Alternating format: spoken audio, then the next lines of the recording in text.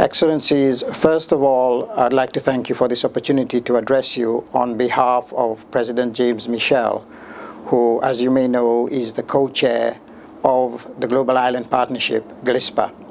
I was supposed to be with you at this time, but due to some other new developments in the work GLISPA is doing, and in particular in launching the Western Indian Ocean Coastal Challenge in Seychelles, I have to be there to help the Western Indian Ocean Challenge take its baby steps instead of being with you. But that just goes to show you how much work GLISPA is doing, especially work that has actually been inspired by the Micronesian Challenge.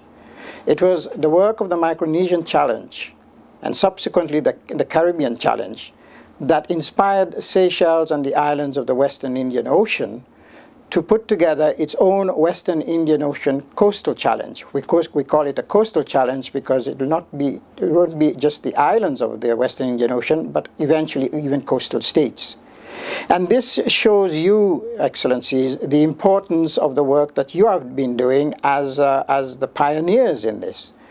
I don't think at the time maybe that the Micronesian Challenge was launched and that GLISPA started working in the Pacific, that maybe you foresaw that eventually there would be challenges all around the world, similar initiatives all around the world. So this underlines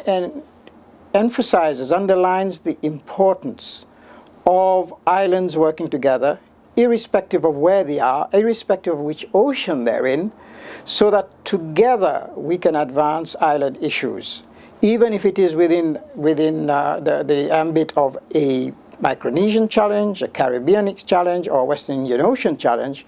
But the three challenges together reach out across the globe to promote issues of importance to island states and islands, whether it be in the realm of environment, biodiversity, climate change, and sustainable development. And one of the key new messages of GLISPA is that environment, biodiversity, and climate change issues are central to sustainable development. With that, I would like to thank you for your attention. Thank you once again for giving me this opportunity, and to once again bring you the wishes and greetings of President James Michel, co-chair of GLISPA, for a successful summit. Thank you.